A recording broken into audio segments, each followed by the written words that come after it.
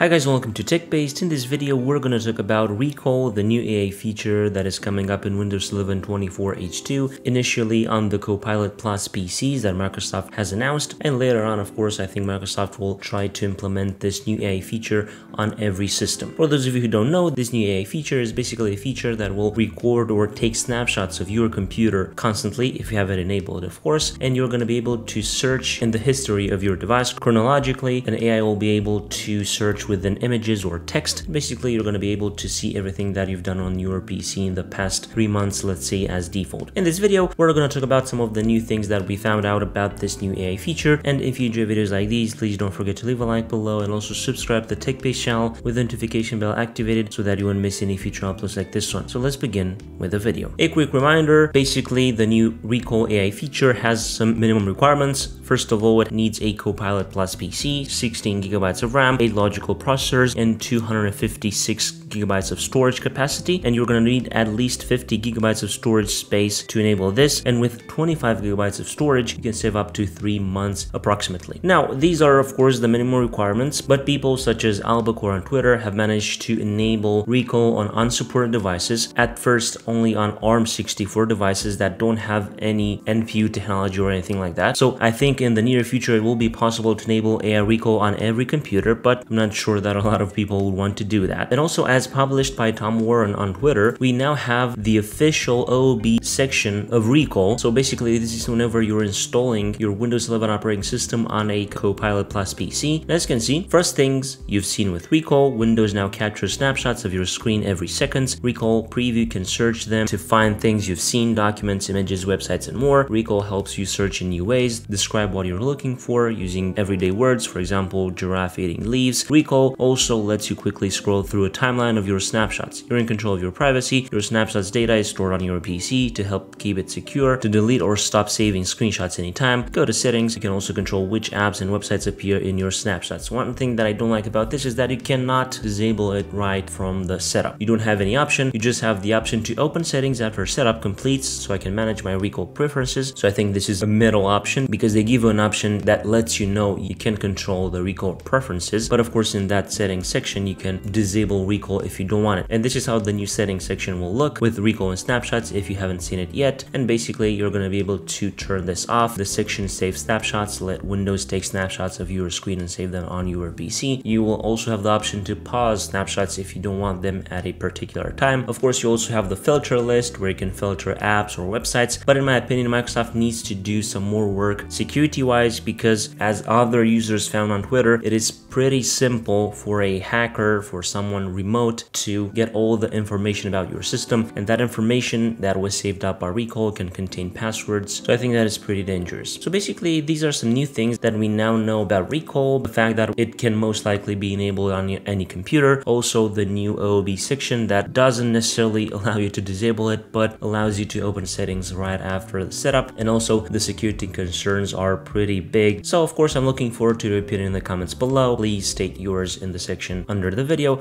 and if you enjoyed this video, please don't forget to leave a like below and also subscribe to the TechBased channel with the notification bell activated so that you won't miss any future uploads like this one. I was Emmanuel from TechBased. Until next time, have a nice day.